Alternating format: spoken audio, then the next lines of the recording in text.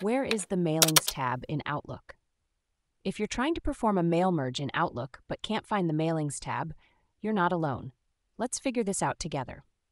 First, it's important to note that the Mailings tab is not actually in Outlook itself, but rather in Microsoft Word. Here's why. When you want to send personalized emails using Outlook, you need to use Word to create your email template.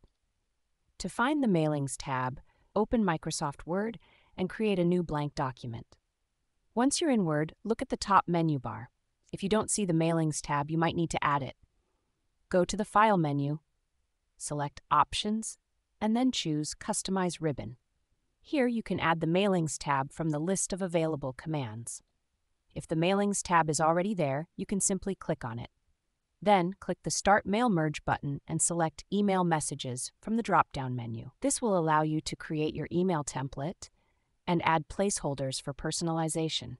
For example, you can type in the body of your email and leave placeholders like first name or due date where you want to personalize the message. You don't need to include these placeholders right away, but it helps to identify where you'll insert the merge fields later.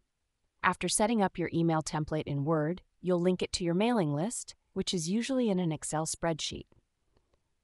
This list should contain the email addresses and other data you want to use for personalization.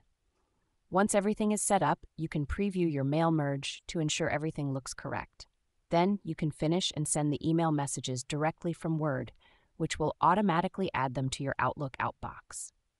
So, to summarize, the Mailings tab is in Microsoft Word, not Outlook. You use Word to create and set up your mail merge, and then the emails are sent through Outlook. This process makes it easy to send personalized emails in bulk.